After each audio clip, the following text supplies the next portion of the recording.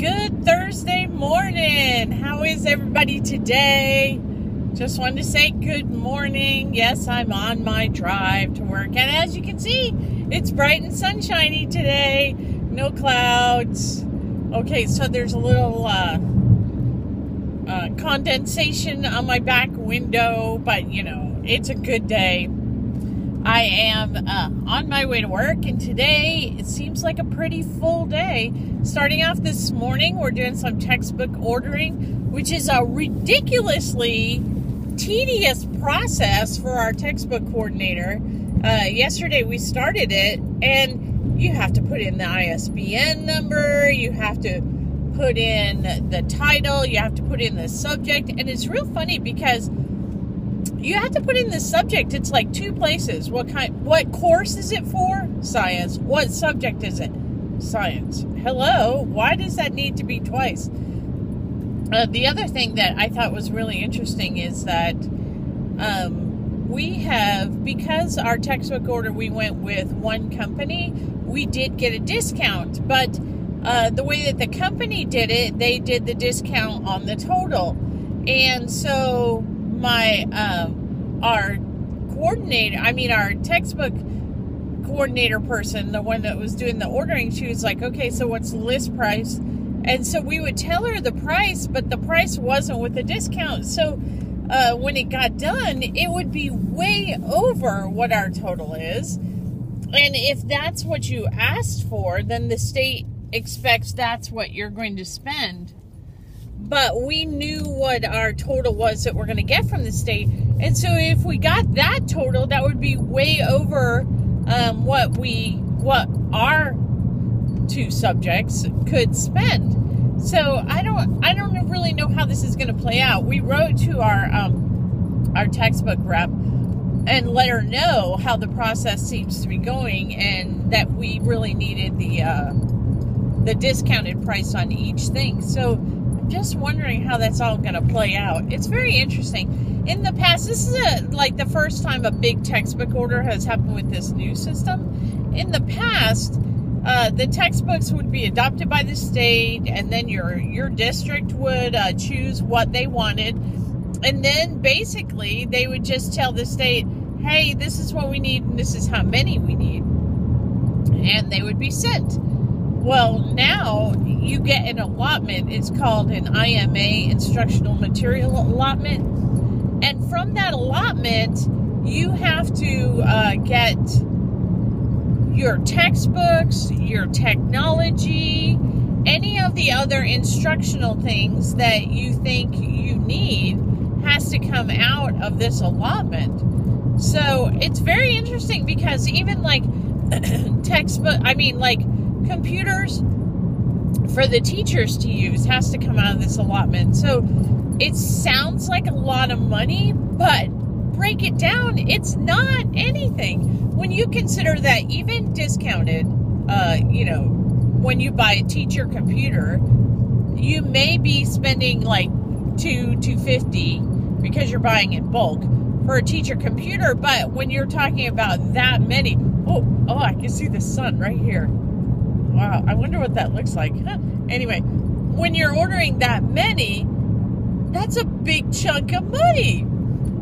And, I don't know if you know anything about it, but, just like your own personal computer, you have to go through a cycle of it. Like, those things aren't meant to last, 12 years or anything like that. So, the computers are on a cycle where certain ones are replaced each year. So, maybe 200 this year, or hold on. Good morning. Start of a very busy weekend. It is Friday, and I'm very excited because I am on my way to my very first ever Plexus convention. And I was trying yesterday to go to the opening session, which was at 3:30. I even left work early so that I could go.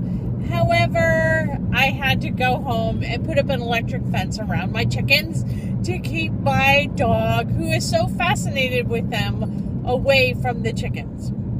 And I can't blame the dog because he's an outside dog, and he's always been an outside dog. He comes in the winter when it's cold, and he's a very sweet dog, but he just doesn't know that everything outside is not for him to play with or to eat. He chases everything, and that's what outside dogs do.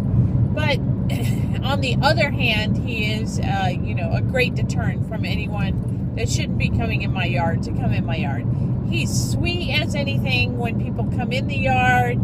He's a goofy old, you just talk to him funny, and he does that goofy old dog look. But anyway, so my son and I put up this electric fence that I bought. It was a whole kit-in-one. It had the part that you plug in, the wire, the stakes, the little flags, all that kind of good stuff.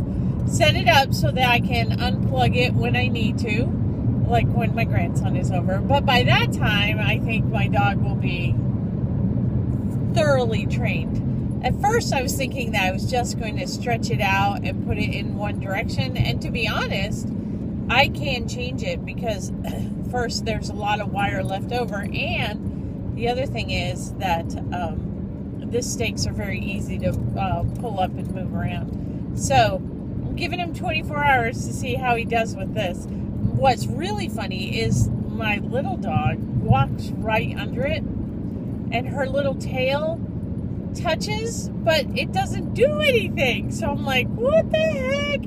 And I thought, well, maybe it doesn't work. But my son volunteered to try it out, and he was like, it works, it works. So I just thought it was really funny. All right, so I'm on my way. It's still bright and early. It's normal time that I would leave for work. I got myself a sick day today. I called in, and, well, not called in. You do everything on the computer. So I took my day. So it'll count against me, but, it doesn't really matter because that's why they give you the days, so that you can use the days. And so I'm on my way. The biggest challenge is I have to fight city traffic, which you can tell by the way I drive in that I don't do city traffic too well because I don't have to drive in it. So it'll be very interesting to see how that goes. I kept listening and watching the traffic reports on the news to see if it was backed up in the way that I was going. And even if it is, oh, well, bummer, that's the way it's going to be. I'm going to have to go in that direction. And as you can see, today it is overcast. There's no sunglasses on my head. It is overcast today. And they said that it's going to burn off. And a lot of times when it's like this, usually by 10 o'clock, the sun has come out and it has burned off.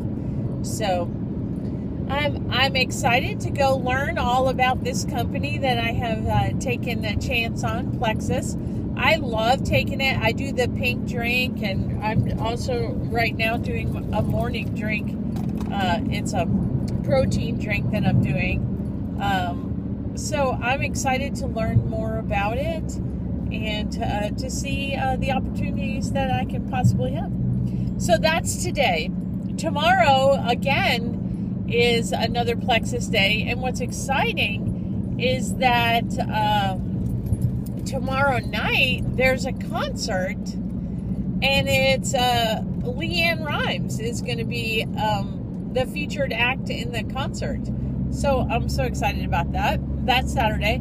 Then Sunday, I am giving out 2 scholarships. I'm president of a local teacher organization, and we give out scholarships to students that are going into the education field.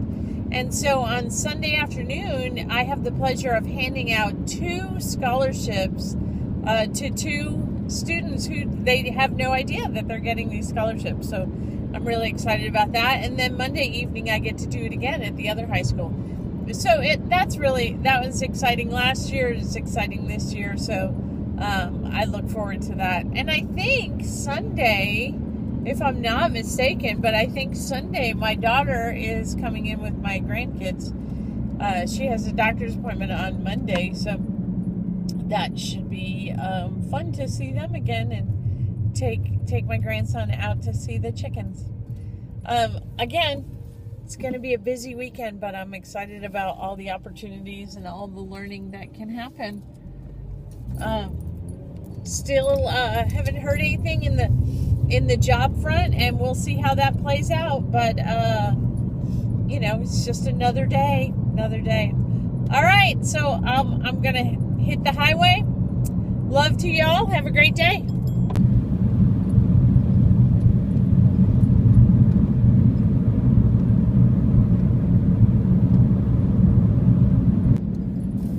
Good morning, happy campers. What a beautiful day. Not really, it's cloudy and overcast, but it is a beautiful day. It's a Monday, and it is going to be a jam-packed day. Not only do I have work, and today is Meeting Monday. Woo! Can you say woo with me? Because Meeting Monday, it is not the way any of us should start the week. You should not start the week with hours and hours of meetings. If you multiply the number of hours times the number of people, that is how many productive hours you waste when you have meetings like that.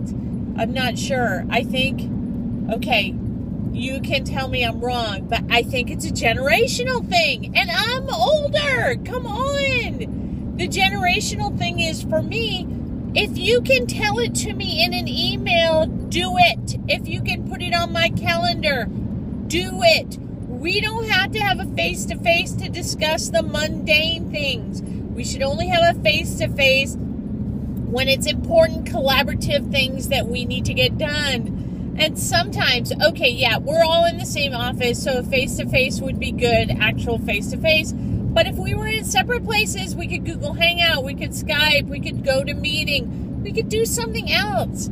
Don't waste manpower. I feel like our Monday is really a waste of manpower.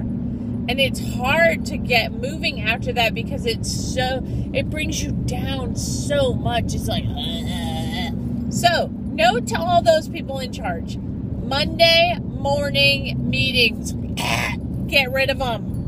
Ditch them. Say no to the Monday morning meetings, especially if they're going to last long. And remember all those other things. Okay, you can give me information by attaching it to my calendar, put it on a calendar invite, send me an email with a calendar invite in there. Let me know of the important things, but I don't need all of that. I don't need to sit in a meeting to hear it. All right, well, that's just part of it. So then we have Monday morning meeting, and then this afternoon, I have to plan for some professional developments that we're doing, and sometimes, it's different. Different people present in different ways, and the girl that I present with, most of the time, she likes her things scripted. The other girl that I'm presenting with, she's and on the fly, basically, she's just the background and adds little comments. And I'm okay, generally I have it in my head. I just want to have the bullet points down and then I present.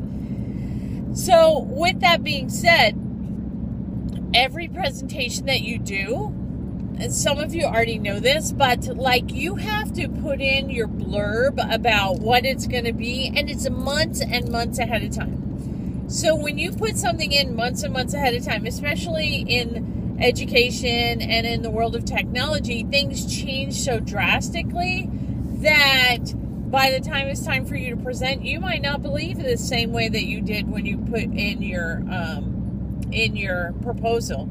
So, word to the wise. When you're putting in your proposal, yes, you're putting it in so they can get accepted, but make sure there's wiggle room in there.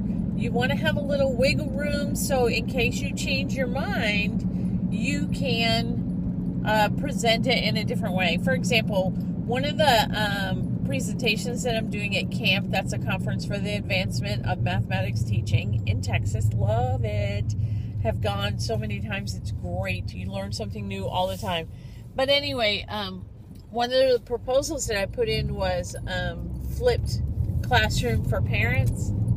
And I still believe that. But my partner was doing flipped classroom with her kids, and I'm not sure that they're still doing that because she's in another district than I am. So the idea is that when we're teaching math, we have a lot of things that we do differently now, and parents don't understand it. They look at it like, I'm sure you have seen the Jimmy Kimmel things that he talks about. Oh, why would you do multiplication this way, or why would you do it that way? Okay, it's not necessarily about how you're coming up with the answer, but it is getting kids to think multiplicatively. Okay, before, someone used to just teach them that multiplication was repeated addition, and granted, you can come up with the answer that way, but multiplication is really multiplicative thinking. Like, if you think of 2 times 3, right, you're either thinking of 3 groups of 2, and that's what you should be thinking of, so 2, 2, and 2. Okay, now some people will say you're thinking of 2 groups of 3, which, is okay. But the reason that you have to think about it in groups, you're putting the chunks together, is because when you get into the algebraic thought and you have 2x, you're not adding x and x together. You're thinking of, okay, so this is 2 groups of x, and we don't know what x is. It's just, you have to be able to think of it multiplicatively. Ooh, I think my camera's moving. So anyway, back to what I was going to tell you. So Flipped Classroom for the Parents was really an opportunity for teachers to give parents the tools to help their kids. Well, I'm not in the classroom currently, so my whole thought is right now, okay, I got to be able to show teachers why this is important. Okay, so for example, I'm going to do a little segment on the open number line. I'm going to do it with my teachers, and I'm about to do some training with. I'm also doing fractions. I'm also doing, what else am I doing? Fractions, open number line. Whoop. Oh, that was a good one. Yep, it shows you it's live. Or is it Memorex? Maybe I'll edit that sucker out. Hopefully. Alright, I'm coming up to a place where I can put it back in. There we go. Anyway, so what I'm going to do when I do these PDs is we have this really cool thing that you can, it's kind of like a microphone. You hook it up to your body. And what it is it works on a camera or a device that's called a swivel. And what it does is the swivel follows your voice. So I'm going to record with that and teach and see how that plays out and use that for my Flipped Classroom for Parents. I just think it's an important tool for teachers to be able to send home things that parents can watch. Just like, as easy as it is to make this video is as easy as it is for teachers to make a video for their parents. Give them the tools to help you out. Even if it's the flashcard game. Like, I play the flashcard game with my kids that I tutor all the time. And what I mean by the flashcard game is that you give the kids the flashcards and they make 2 piles. I know it, I don't. And you rapidly do it very quickly. Because the ones they can do very quickly, there's no need for them to study those. So the only ones that they need to study are the ones that they don't know. Say, for example, there's 10 that they don't know. Okay, well then that's 2 a night. Or you could do 3 a night. It doesn't matter. Just learning those things. It's not learning the whole group all together. You have to learn how to chunk things in manageable pieces. If I had 3 flashcards and I knew I had 24 hours to learn 3 flashcards, I could carry those 3 flashcards with me all the time. If I were a parent, I could be driving in the car asking those 3 flashcards all the time.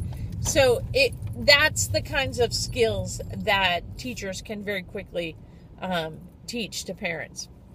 All right, well, I'm at the point where I'm about to get on the highway, and getting on the highway and recording, I could probably do it because it doesn't take my hands, except for when it falls, like it just did a couple minutes ago. But I think it would be better if I stopped for now. So anyway, oh wait, there's one last thing. The reason why this Monday is going to be a long Monday is because I have to stay because I'm the president of ATPE, which is the Association of Texas Professional Educators. I'm the president of our local chapter. I'm also a regional officer, but anyway, the local chapter, we give out 2 $500 scholarships to kids that are going into education at each of the high schools in our town. So yesterday I had the privilege of giving away 2 scholarships to 2 young ladies that are going into education. They were so excited, they had no idea. So that was $500 each. So, hey, every bit counts, add it up. It's perfect. And then tonight I'm going to the other high school and I'm giving out 2 scholarships again. Hey everyone, oh my goodness, it's a long day. It is 8:11 p.m. I am still not home yet. I just picked up some food to bring home because my daughter and her husband and the kids are at the house. And I am trying to make it home. Oh, I stopped and got milk too because, there's always no milk in my house. I swear, I should have a dairy cow of my very own. I really should, because then I would have milk at all times. But there's no milk at my house. So far, I have talked to my husband. I have talked to my daughter. I did the job thing, did a lot of work today. We had our meeting this morning. It wasn't so much of a killer. It was a little bit of a killer because, at times when you have meetings like that and there's like 10, 12 people in a room and somebody is like directing the meeting, but it's really, like I told you this morning, a lot of it could be via email. Well, so we start doing other things and then my mind starts thinking, oh, I need to do this, I need to do that. But yeah, no, I didn't do it. I didn't do all the things, but Lisa and I have planned out, at least almost always, planned out our PD that we're doing. And it's really funny because I know, like I said before, people teach and plan in different ways. Like I am, have the skeleton and make it happen. And Lisa is more have the script and practice it. And I'm not like that. So, and the problem is that 2 of these sessions are 90 minutes. Now, when you do PD, 90 minutes is nothing because those are your teachers. But when you're doing things for other organizations and you're doing presentations, 90 minutes is a heck of a long time. One of them, however, is going to be pretty interactive. So I think that 90 minutes may fly by pretty quick. The ones for next week, oh, somebody's making rocking chairs. Oh, those are pretty cool. I'd like that swing. Anyway, squirrel. Yeah, that's what that was like. That was a little ADD moment. Anyway, the ones that we're doing next week are kind of pretty fun because they're smaller groups. It's not anything, any stress. I think I'm also doing the open number line concept with them. So I guess I do need to think about that. I started working on that because I am doing a PD with that. Our new TEKS, that's Essential Knowledge and Skills in the state of Texas. Our new TEKS next year, starting, I was really getting in there and looking for the word open or the words open number line. And it really does start in first grade is when they start talking about open number line. Now, they do in kindergarten talk about ordering numbers, displayed numbers. Well, what's a displayed number? So, I'm working on that to get that put together. And I really think that, the teachers are going to explore how this can really work and what the kids need to do. The other thing I need to figure out is if I'm going to make PDF of the cards that go with an open number line, or if I'm going to allow them to explore and figure out what cards that they would need. I have a kit that I bought, and it's an open number line, and it comes with I think it's 250 cards. And so one of the process is to give them the cards and let them figure out where they belong, because these are not only whole numbers, but it's fractionals. I mean, it's fractions, it's decimals, it's percentages. So it'll be very interesting to see how they break it up. And if they are aware of what the new TEKs call for as far as numeration and their grade level. So anyway, like I said, it is now 8:15 and I am still not up. Yes, I was up at 5:15. I was actually up way before that because my daughter and her husband got in. I swear it must have been about 3:30. And you know, sometimes when you hear the sweet voice of your grandchildren, you're like, oh, I just want to get up. But I knew if I got up, I wouldn't go back to sleep. So I did stay in bed. And I did get up at 5:15. So it's 8:16 and I got up at 5:15. Yeah. All right. I know. Life goes on. So I still have some work to do when I get home, but I don't know.